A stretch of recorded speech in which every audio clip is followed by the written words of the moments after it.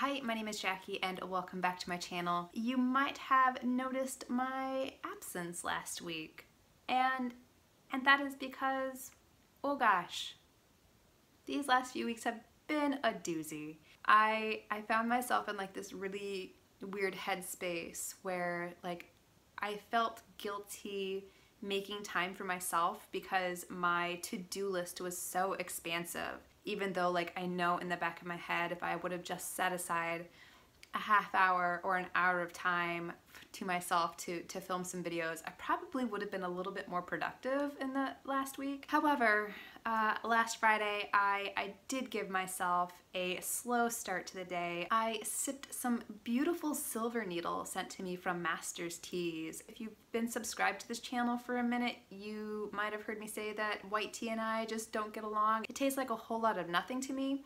However, I have to say that the silver needle from Master's Teas was beautiful. Steeping it felt almost effortless. It was a cup of this sweet, delicate grape flavors as well as some light cucumber flavors. It was the kind of white tea that made me feel a little more optimistic about white tea in general. And after that tea session, I found myself in this kinder and more intentional headspace. This video is not about that white tea. This video is more like a continuation of the exercise and positivity. So I'm actually bringing you today my 5 May favorites. I've done a video like this a couple of times in the past. It's just a time for me to sit down with a cup of tea and reflect on some of the really great things that happened during the month. Because sometimes it's really easy to just go on autopilot and kind of get in that weird, funky state of mind where you just kind of feel negative, and you kind of have to intentionally reflect on some of those positive things to really remind you of everything that really was wonderful during the month. But before we get into that, if you're not already subscribed here, go ahead and smash that red subscription button below so that you know when I upload.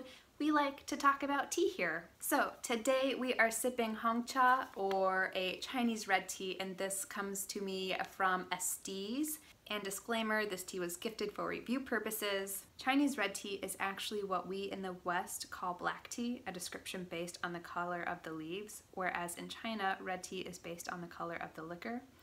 And this Hongcha from Esteas offers cherry, honey, and caramel aromas. Now, if you've seen Lauren's reviews over at Steeping Time of the Hongcha, as well as the 3 oolongs that Esteas sells, you might already be familiar with Esteas. However, if you're not, I'm gonna go ahead and link to her in the description box below, and definitely go check out her site. I've already had the honey orchid oolong from Esteas, and this was one I've mentioned a couple of times where I had intended to upload a video for the review, but I was playing around with the format a little bit and execution just wasn't right.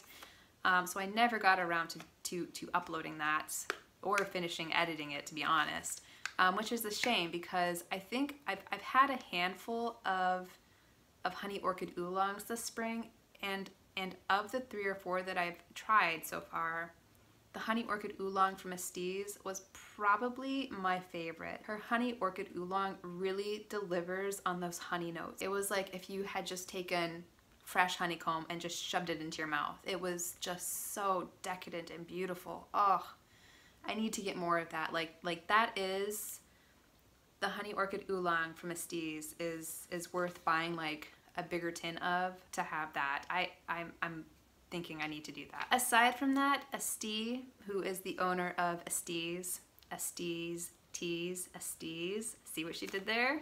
Anyways, aside from delivering a beautiful product, Esteas is connected with the farm and the farmers, which I think is really cool. I do all of my tea shopping online, and sometimes it feels like there can be a little bit of disconnect between myself and the artisanship of the tea that I'm purchasing. So I love it when tea sellers share on their website where the tea comes from and about the farmers, and you get that with Esteas. And fun fact, even though Esteas is based here in the States, she is still connected with the tea farmers over in China. She stays in contact with them through an application called WeChat, which from what I understand is sort of like Facebook. So that is really cool too. I just realized I haven't actually tried this yet. It smells really nice. I think the thing that I notice first is actually the mouthfeel of this tea. Like it's very luscious and almost buttery and thick. Flavor-wise, I'm getting like this really delicate honey malt flavor with just a hint of some caramel notes on the end. There's a hint of fruitiness there too, like just a hint. And I feel like if I had steeped this in my gaiwan, I would have been able to draw those out a little bit more. But the sample that I received was just 2.5 grams, which is about half the amount of tea that I would put in my gaiwan. My gaiwan's about 120 milliliters, I think. This would be a tea that I'd be really happy to tuck into in the mornings. Like this would be the perfect kind of tea to start my day with. It's just a nice cup of tea. Now let's get into my 5 May favorites. Favorite number 1 are jumbo coloring books and jumbo crayons. These have given me so many productive mornings. Oliver is obsessed with coloring and putting stickers on coloring pages right now. Every wall on the first floor of our house is proof that he loves coloring. However, since we got him these jumbo coloring books, he's been able to channel his creativity onto paper instead of my walls, so that's good. May favorite number 2 is the tea company, The Space Between Black and White. I'll link to their website in the description box below as well. But they had reached out to me on Instagram after I had commented on another Instagrammer's post featuring a tea called ho kui. I think ho kui leaves are probably my favorite tea leaf to look at. Like I'm always pleased to see them when they come across my Instagram feed, but I've never tried it, and I had mentioned that in the comments. And so The Space Between Black and White reached out to me, basically said, hey, we saw that you've never tried this tea before. We'd like to send you a package for free because we just need to spread the tea love this year. So they not only did they send me some of their ho kui. Look at these. I want to do more on these in the future, but these are the ones that are like the super long green tea leaves that have been pressed. But so not only did they send me a package of their ho kui, they sent me a couple of other samples as well. So I also have a Dian Hong black tea, another Tia Guan Yin. I always welcome a Tia Guan Yin into my collection. If you've seen my last Tea Together Tuesday video. I also have some Yellow Mountain green tea, as well as some Hermit's Roast, which is a Taiwanese charcoal baked oolong, I think. I think this ho kui though is gonna be my weekend session in a couple of days, so I'm really excited. So thank you, The Space Between Black and White, for your very generous gift of teas. Favorite number 3 is the tea community as a whole, but then again, like, when is the tea community not one of my favorite things? Seriously, it is amazing. My internet footprint goes back to 1999. I'm not even exaggerating. And I have been a part of many online communities over the past 2 decades. And my favorite that instantly felt like home is the tea community over on Instagram and over here on YouTube as well. I love this community so much because I just see so many people building each other up, giving each other words of encouragement, sharing experiences, sharing tea, and like genuinely caring about one another in the community. Like I had both Jan over at Tea with Jan and Brianna over at Brianna Drinks Tea reached out to me and sent me a direct message over on Instagram after like a week and a half of radio silence, just to make sure that I was okay. And that to me is like, I mean, gosh, the world needs more Briannas and more Jans. Like, you gals are amazing. Thank you so much for reaching out to me. I am okay. Favorite number 4 is one of my favorite bands, like, of all time, and that band is Tiger Army. I listened to them a lot back in high school. Probably during my 20s, I kind of didn't really listen to them that much. Their sound had shifted into something that was different from what I was used to. And also during that time, I was just sort of influenced by like the people that I hung out with, who they listen to. However, I've kind of gotten back into a lot of the tunes that I just genuinely like, so I've just been listening to, well, a lot of like punk and post-punk lately. But out of all the bands that I've been listening to lately, like Tiger Army has been on like heavy rotation. And disclaimer, I don't expect any of you guys to like Tiger Army like at all.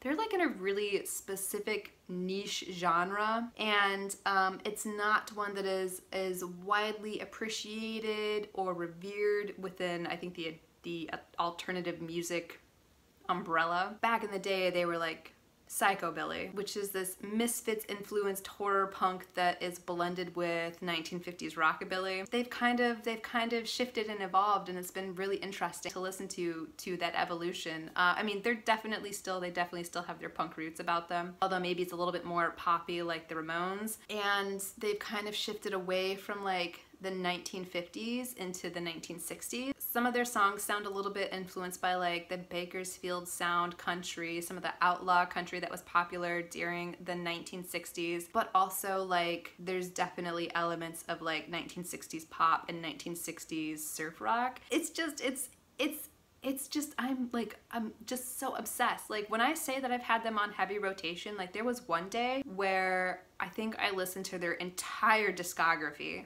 from like 1995 to, well, 2019. That brings us to our final May favorite. So May favorite number 5, our Zoom chats with my family. I was supposed to pack Oliver up and drive him down to Ohio so that we could visit my family. But literally 2 days before that, Michigan was placed on shelter-in-place orders. So we've been here ever since. But I have been able to connect with them on a weekly, bi-weekly basis through Zoom chats, and it's been really great to see their faces and chat with them and connect with somebody other than my husband and my 19-month-old son. So that's something that I look forward to every week. So honorable mentions, because I couldn't just keep it to 5. Honorable mentions include ASMR videos to help me get to sleep at night, but also like the comment section of ASMR videos. Like it is almost as wholesome and nice as the tea community. It's really weird.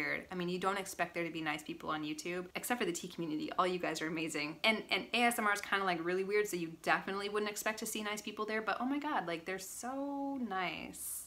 Also, FedEx, UPS, USPS drivers, like I'm so grateful for them for bringing me tea packages and for bringing the coloring books and the crayons. I tried buying them at Walmart, but they were out and they just were not restocking them, so I had to buy them online. But because of the work of the USPS, UPS, FedEx, I stayed sane and Oliver stayed entertained. Also, good weather and sunshine days. Like finally, springtime is here. I mean, it might have come a little bit too hard because yesterday was 90 degrees and I can't do 90-degree weather. No, not at all. But up until yesterday, we had amazing weather. Like just beautiful, beautiful weather. Like we've been outside at the park like every single day. So, I mean, obviously Oliver's been excited about that because he gets to run around like a little maniac. Also, my new glass teacup and my new glass teapot that you saw in my last video, as well as this one, actually, now that I think about it. I am really excited because I felt really weird making tea videos where you guys couldn't see the tea. Ooh, and pre-orders for Tea Thoughts summer countdown to summer box. I definitely have one of those coming to me. And my new t-shirt. I had been eyeballing these t-shirts from the Tea Thoughts shop since I purchased the spring box a couple weeks ago, and you know what? Just decided to buy one. Love it. It's so beautiful. Oliver really likes it too. And there we have it, 5 May favorites plus a bunch of honorable mentions among the chaos that was May. There were a lot of really wonderful things that happened, and sometimes I just need to take a minute, sit down, and reflect on them to remind myself that May was pretty awesome. But now it's your turn. I would love to hear from you. What are some of your favorites from the month of May? It could be a new tea that you discovered. It could be a song that you have on heavy rotation. It could be a new or old hobby that you've invested time in. Just let me know what you loved during the month of May, what brought a smile to your face and helped keep you grounded. And as usual, if you enjoyed this video, please consider liking and subscribing, and I hope to see you guys again soon. Bye.